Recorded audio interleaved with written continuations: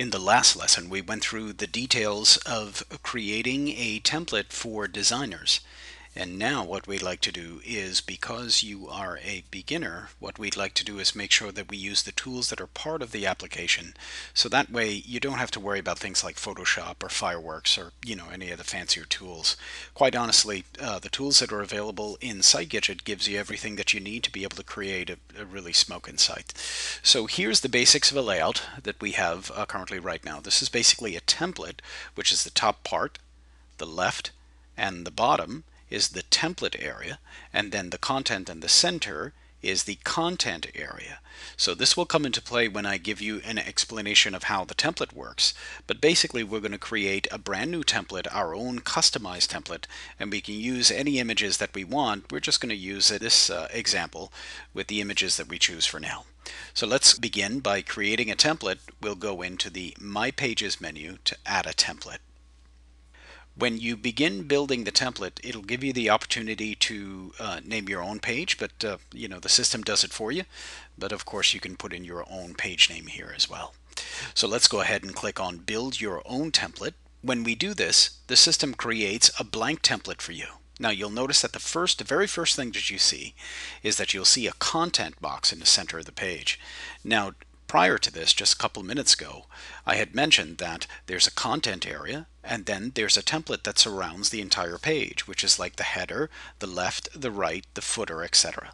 Right? So here is the content box that you can move around at will, and you can even shape the sides of the content area so you can define where the content will go on your pages. Everything around it becomes the template.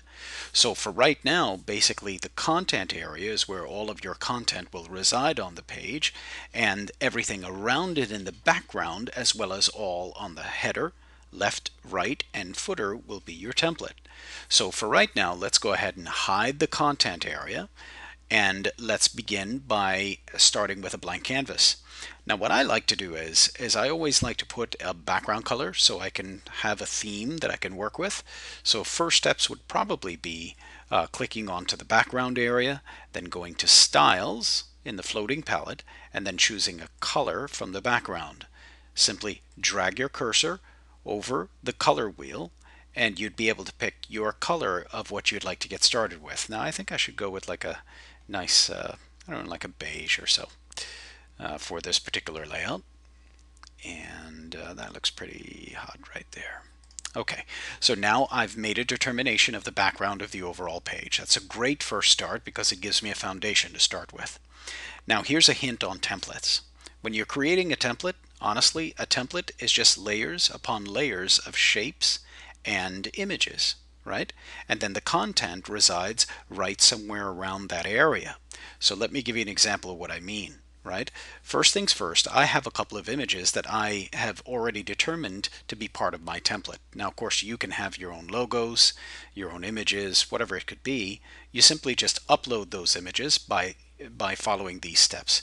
Over on the left-hand side, under Quick Insert, you click Image, and you can choose something from your library of images, or you can simply click Upload and hit the Browse button and go to your computer and browse the file. Now I have the actual logo area or the layout for an image that I've chosen for my template. This is that image. So let's move it into position simply by clicking on it and dragging it and putting it where we'd like it. And now you can see pretty much how things are already going to get started here. So I've got a header that I really like, and so now let's put a content area just below this. So let's just say that we put in a shape. Now that's how we always do our templates, is we do it with shapes as well as images. So simply go over to the left hand side under the Insert column, click Shapes, Rectangle. The rectangle hits the canvas. Now once it drops onto the canvas, you notice that the rectangle has a line that goes all around it, which is a border, and you simply click onto the rectangle, go over to Styles, same thing like the background, right? So you go to Styles, then you choose a background color, and I always like to put white for my content area, but whatever, it's your site, you get to choose anything you want. So now let's put that into position. Let's scale it out to fit our site. And that looks pretty good right there. Just about there, I'd say. And then now you'll notice that we have a header, a content area, and in addition to that, we also have a few other things that we can add to this. Now I've added an additional image in here that I'd like to be part of my template, right? So let's go ahead and click Image, Upload, Browse, and I have a couple of images. I have the fella sitting on the beach here, so I kind of like that one. So let's go ahead and pop that in. And then I'm also going to hit add another file, and I'm going to upload another one, which is that more button. And let's go ahead and upload that into the system. Now let's go ahead and move that into position. So we'll put this fella right here, and let's grab our little more button here. Let's drop some text onto the page maybe. So we'll hit the text container. So here's some text. This text will go over on the left hand side, and then now is a really good time for us to see where our content would go in relation to the template area. So take a look at this. We'll turn on the show content, and you'll notice the content box is being obscured by the layer of the image over on the top. So I'll go ahead and let's click onto that, scroll it down, scale it, and define where my left, right, content, and footer is going to be, right? So here's the content area that I've just said now to the template, okay, all of my content for all of my pages will be in this area, which is the hide content area right here, right? So all of our content will be right there. Now, everything that is a template is on the outside. Notice the image over on the top, which will pretty much be my header or logo area or whatever, and then maybe a little navigation on the left hand side, some text over on the left hand side, maybe a more button or whatever, right? So I'd like to put a little color on this left hand side to really define the bar. So how do we do it? With shapes. So let's hide content again, and then go into the rectangle, and watch how simple. Pull down our rectangle, scale it to the size that we'd like, just like so. And honestly, building a template is really exactly this way. It's the easiest thing in the world. Now I go over to the palette, notice it's already highlighted, and I change the color of the background so we could change it into anything that we want. So let's choose a nice sandy color, right, to match the overall layout, right? So let's choose something really cool here. Yeah, something like that, I would guess. And then you'll notice that the image in the background is being obscured by this shape. So simply click onto the shape, and I'm going to shift it backwards, and now the image is perfect, right? And let's move that image over. And by the way, I'm using the keyboard nudging, by the way, which is something that you can do as well. Simply click onto an image and use the arrow keys to move your image around pixel by pixel. Perfect. So now take a look at that. We've got ourselves a template already pretty much built. So let's go a step further now, and how about we add, let's say that we add a really cool little footer on here as well, right? So let's go in and choose rectangle. Rectangle hits the page. Then we define what that footer is going to look like. So let's choose something darker so we could really see it kind of stand out, you know. So let's choose like a really strong gray or something. And let's define it here. And as you can see, everything is super easy to do because you have freedom of movement throughout. Now, the final trick that I'm going to teach you here on working with templates is that the way Sitegadget templates really work is that you have absolute freedom of movement throughout the entire site. However, over on the bottom right hand corner of the screen, which is right here, you'll notice that there's a little green box that gives you a line on the footer and on the right hand side. Now this defines the entire layout of the website itself. It says that anything to the right of this arrow will be cut off, and anything to the bottom of the arrow will be cut off as well. So it basically says to the builder, please cut the template exactly in this line, right? So everything within it now becomes part of the template. So now let's take a look at our template so far and see what we have, right? So we'll show content. Now let's move some of these a little bit around here. so that it fits within the confines of this layout. Now, one other trick that I'll show you is that there are template pieces and there are separate pieces that are away from the template. Now you'll notice that the image over on the top is actually an image that will be part of the template. So I'll show you a little trick here. Everything that's a template piece, something that will be integrated within the template, will have dashes around it. You'll notice the little orange dashes around everything, right? So take a look at this image here. Although the color is a little bit obscured, take a look at the dash that's around it, right? Notice when I highlight around it, there's a dash, right? So that means that it'll be part of the template. What I do want this to be, however, is a floating element. So you simply click onto the image, hit the little nodule, and say to foreground. Now, when that's done, what happens is when you highlight, now it's green. But everything else, like the text in this image, will be green. But notice this little more button. Notice it still has dashes around it, which means it's still part of the template.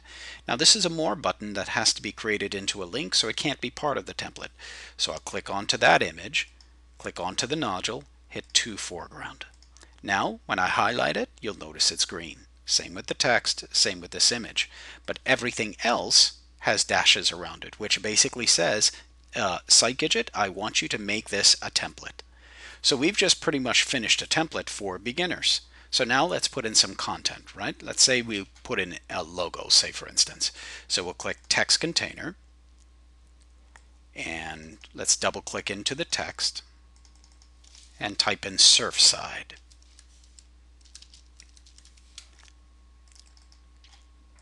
Let's highlight Surfside and we'll make it bold. Let's give it some fancy cool stuff here. Let's make it nice and large so it can be seen. And well, maybe not bold, it might be too much. And we made it Georgia. Now let's take a look at that, see what that looks like. And that looks pretty good. Now let's see, maybe not Georgia. Let's try something more simple. Let's go Arial. Yeah, that looks better. There you go. Okay, and then let's go ahead and put like a slogan or something. So click text container. The text will hit the page, and simply double click into the text container and say slogan goes here. Like so. Beautiful. I like it. Now let's go ahead and put a little tag here or advertising words here. So let's just say have a wonderful vacation or something. So click text container and we'll drag the text into place, double click into the text and put in have a wonderful vacation.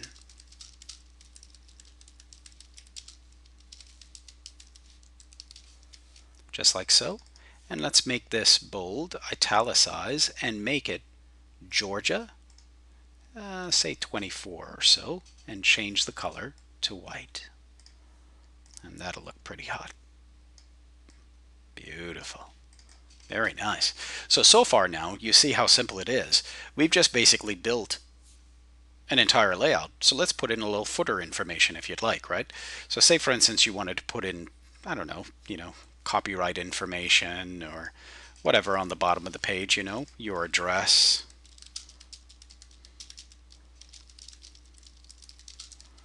Right on the bottom. And then you can highlight the colors and make it any color that you'd like. Just like so. Put it into place. That's it. Now, the final piece of creating a template is to put in navigation. Navigation is a really simple thing to do, and the way we do navigation allows you to create as many navigation modules as you'd like. So it's very simple. Over on the left-hand side, go to Gidgets, Navigation, then we'll select a horizontal menu going from left to right. We'll never allow underlined links, and we'll choose a text color of white, say for instance. We'll choose the horizontal separator as white as well, which is the last one here.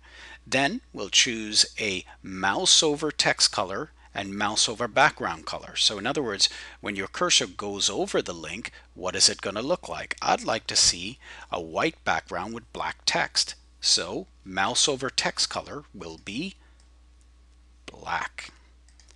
Mouse over background color behind the text will be white. Now, once we hit continue, we then select the pages that we'd like to have as part of our navigation. So you hit add multiple links. You could do it singular, but it's better to do multiple. And then click the pages. Now any pages that you build will be here as well, and any additional that you'd like to add. But for right now we'll just do these 3 and hit continue. Now let's customize the names of these pages. You'll notice it says index, which is your home page, about us, and contact us. So let's go ahead and change that a bit. Call it home page instead of index. About us, let's capitalize all that. And the same with contact us. It's always good to be consistent. So we want to make sure that everything looks right. So now navigation has been placed onto the page. Here it is here. Now click onto the navigation if you'd like and make it bold. And you'll notice now when I move my cursor over, do you see the highlight colors there now with a white background and black text? And that looks pretty hot. Right? So now if you needed any changes to this particular navigation, you simply double click onto the navigation. It opens up and you say edit links, to where you'd be able to edit the links, or you can edit the properties. In other words, changing the colors and those kinds of things, and you simply hit finished and it applies it to the page. So you've just learned how to create a template. So now let's go ahead and create a new page and apply this template called template 6 onto the page, right? So first, let's go ahead and preview it now. Everything looks absolutely perfect. So now let's go ahead and create this template. So hit start editing, then publish. Now, the whole idea behind publishing is to save all the work that you've done. So when you publish the page, you're basically sending that page to the server and saying, public, here's my page. So that's the reason why we publish. I will tell you though that try to always preview your pages before you publish, just to make sure that everything is lined up and looks right, and test it out just to make sure before you publish. There is an opportunity for you to revert back to your last saved page, which is over on the top left hand corner called revert, but it reverts it to the last published page. So that's why we make such a big deal about you publishing the pages. Make sure that when you hit publish, you're saving it permanently, right? So now we've got our template done. Let's go ahead and apply a page to this template that we've just created, right? So simply go over to the top left hand corner. We'll say new page. Watch how simple. We'll call this one, let's call it test page beginner. And let's put in our titles, descriptions as always, and then select the template, template 6. Now you'll notice that you can choose multiple templates, but as we both know, this is template 6. So let's go ahead and select that. And now our template has been applied to the new page that we've built, and now we can put in multiple images, text, etc. So let's go ahead and try that. Let's grab a couple of, let's grab some beach scenes, I guess. This fella right here, and let's see, how about a dolphin? Sure. Insert files. And now those are placed onto the page. Let's go ahead and scale that back right here, just like that. And let's pop in some text, whatever. And so as you can see, building templates is not really a big deal. You can build your own custom template if you'd like. And of course, you can very easily go in and edit these templates at any time by simply going and clicking on template mode. But that's how you build a template.